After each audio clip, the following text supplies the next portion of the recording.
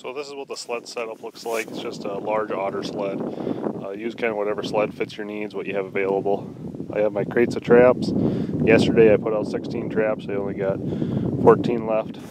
So I got at least 2 more lodges I'm setting today. I have an axe in here. That's just in case I got to shave something, cut something real quick, a stick. I got the chainsaw that's for cutting ice, cutting wood, whatever I need to do. Scoop shovel, clearing snow away from sets, extra gas for the chainsaw, tripod for the camera.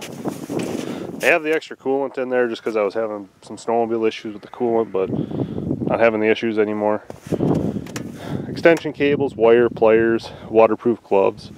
I got my fur choppers right there. I wear those over my black wool finger gloves. Chisel, and then snowmobile. This is just for snowmobiling around, setting on beaver lodges. So we're here at this beaver lodge, and one good tell sign that I always kind of go by in the winter is that if there's a bunch of tracks going on to a beaver lodge, those tracks are typically canines or cats, and they're coming up and they're sniffing those fumes that are coming out of the top. They want to eat that beaver. So there's all these tracks going to the top of the lodge. At the top of the lodge there's a vent. I'll show you that. Right here in front there's a few sticks sticking out. I'm trying to show with my finger. Right here you can't quite see them. There's just a handful. And if you look at the structure of the lodge, there's the peak of the lodge, and then it comes down, and then there's a little hump right here, and I call those dormers.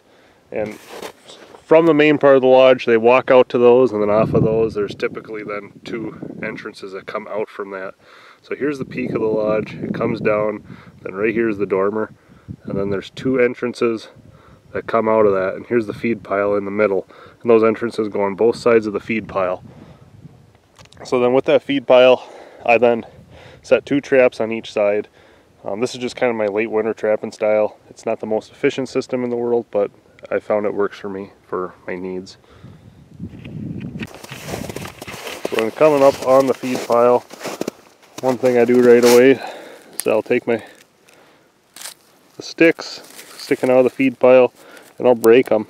They're green. If they were old, lodge probably wouldn't be active. Now coming up onto the lodge, that vent that I was talking about is right here. And if we look down inside there, you see that there's frost forming and it's just a big hole. It's all the heat coming up out of those beaver. They're breathing, they're emitting off, you know, moisture and just heat in general, and it's going to melt the snow on top. And now right here there's some weeds growing out of the lodge. There's not many. If there's a lot of weeds growing out of the lodge, it might not be beaver living in there. It could be otter, it could be muskrats, it's hard to say. But this is standing up here. Here's that dormer I was talking about. Entrance. There's probably another entrance right here. And then there's probably, you know, a trash chute on the back side where they throw their sticks out. I'm not setting those, I'm just putting 2 bed sets on each side of the feed pile.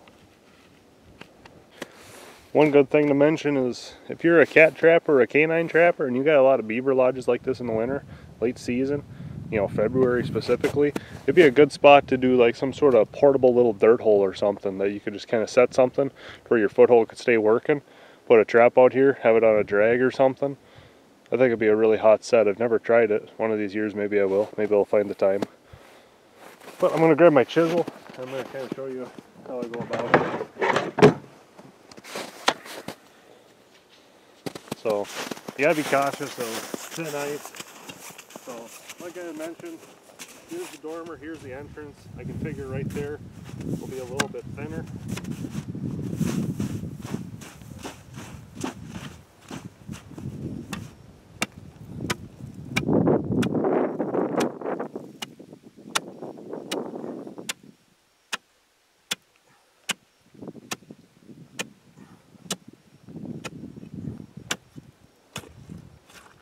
So there I'm through, and I'm in a bunch of sticks. So there's a few sticks that came out.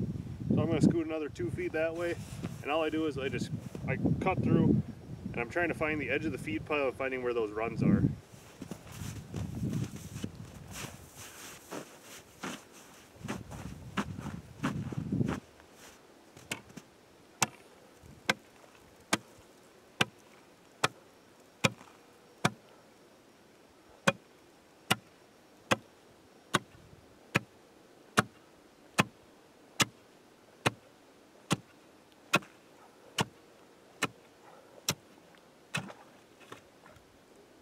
still on the sticks, so I'm going to move over even further. Once I get done with that, I'll show you back on the camera.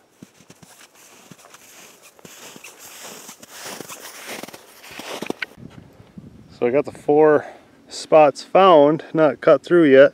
There's a chisel, there's one to the right of it. Then over here, these 2 shoveled out spots. I'm gonna chisel those out more and we'll show you. So we got the holes chopped. There's 2. There's the other 2. Then we got them laid out.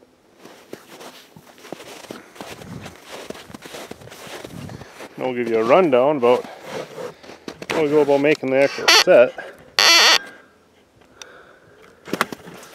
I just call it the hang-in baited set for the most part.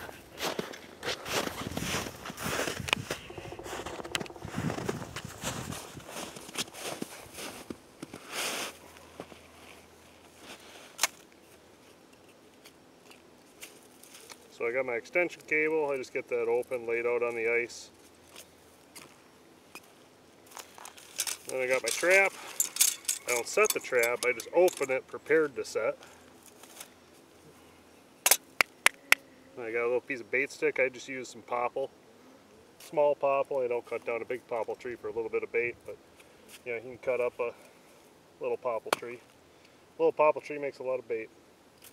Then I just cut a piece of wire. Then I put this popple on there.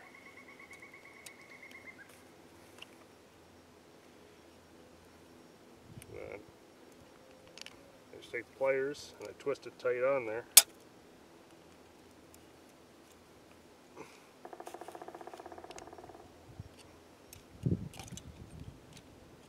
Cut off the excess wire and use it to wire the other side.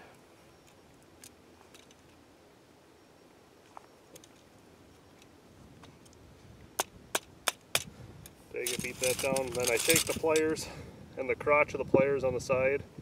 I use that on the popple just to give it a little bit of coloration, a little bit of green, a little bit of white, something that'll look tasty to that beaver. Then I take the wire and I cut off a piece about yay long. I don't know, 2 feet maybe. So I take it and I wire it to the spring eye.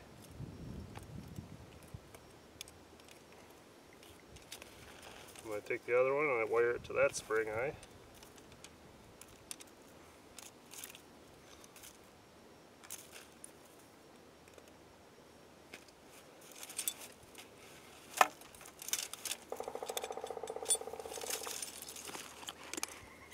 I'll take the trap and I'll set it. You don't have to set it, you can just lay it on the ice, but just habit for me, because then I get a visualization of how the springs will be.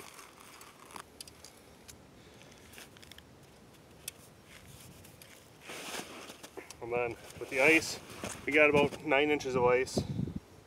So I know that's about 8.5, so I visualize that. Then I want it to be a little bit lower than the ice, so right about where that stick is at.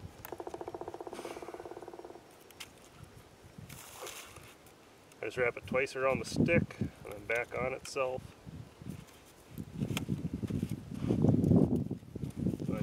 And I do the same to the other side.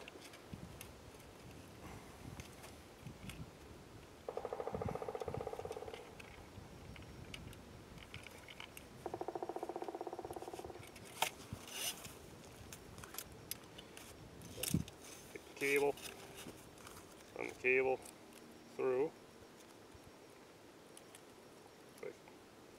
Cinch it down a little. There you go, cables ran through, and I'll show you how that looks. So then in theory, the beaver's gonna come, he's gonna try to chew that bait off the bottom. He's gonna sit and he's gonna bite at it, and his head will hit the trigger.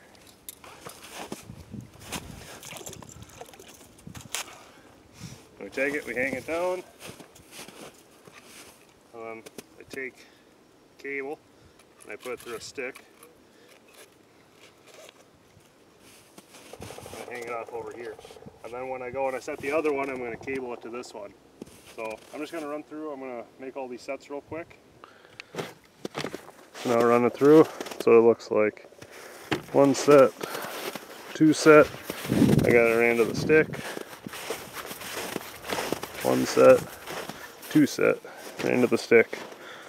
So I typically leave them out for a week. I trap on Saturdays and, you know, set traps on a Saturday, come back the next Saturday and check them.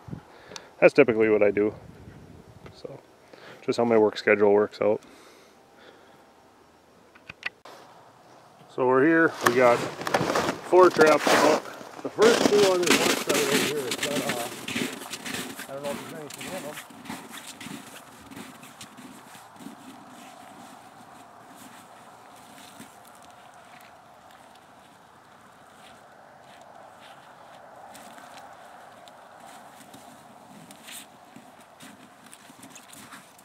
There's one beaver.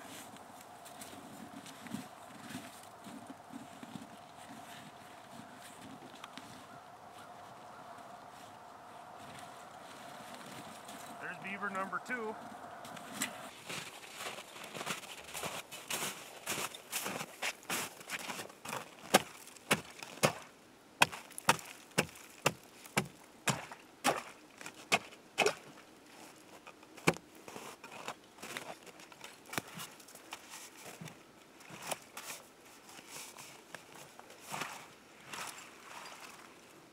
We got a hind foot caught beaver, it's a fair size one.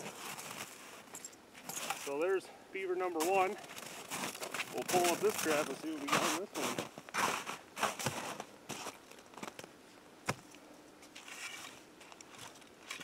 I need to bust the ice a little.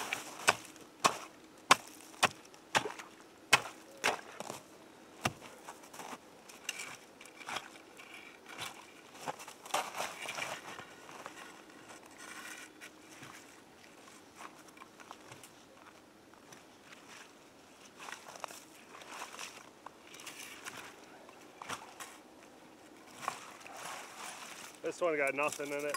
It could have been as that one was kicking around, it could have knocked this one loose. It's hard to say, but not a bad sized beaver. Beaver number 3 for the day.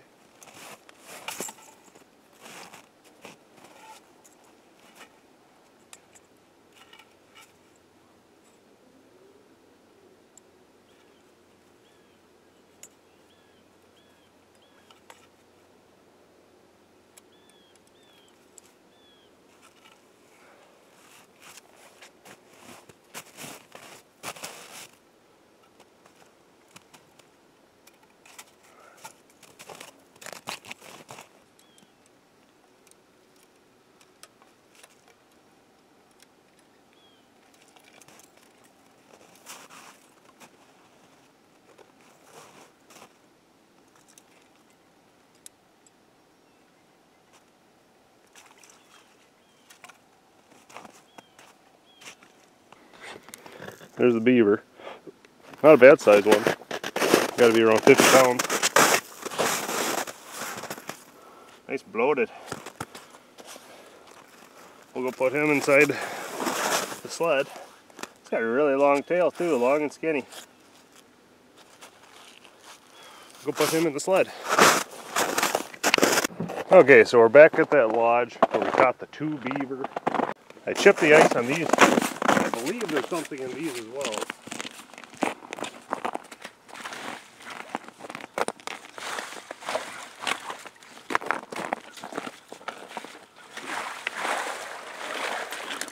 Just a small beaver.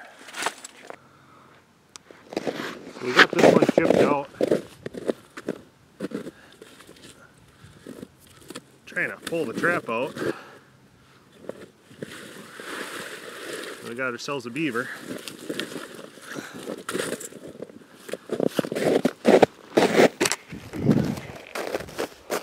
It's a nice 2-year-old size beaver.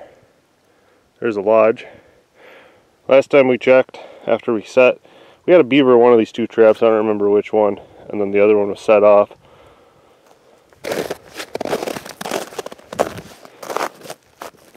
This one wasn't set off today. Over there, one was set off and one wasn't set off. Sometimes when they're set off, I'm not sure, maybe I'm hitting them with my chisel, but it's hard to say. So we're gonna take them traps, put them in the sled, and we got 2 more lodges to check today. We're out here today, driving around, setting some beaver traps off a snowmobile, and I thought I'd show you this little location. So way over yonder, around this little point, there's an old beaver lodge, and right here we got a spring. And as you can see, there's piles of otter scat everywhere. Season's closed, I'm not going to set any traps, but there's piles of otter scat everywhere. The tracks are a little bit old, there's nothing too fresh here, so this was maybe a week ago. But I'm sure that the otter were living in that lodge. They're eating and they'd come up here and they just bask in the sun and, you know, they'd make their toilets. So it's just a cool little spot to see. You know, take a look, think about how you'd set it. You know, so I'd probably try to put some blind sets in, because somehow, some way they're getting to this location here. So I'm sure that right over here they were coming through, so put a 330 there, 330 here. Over there might be a good spot.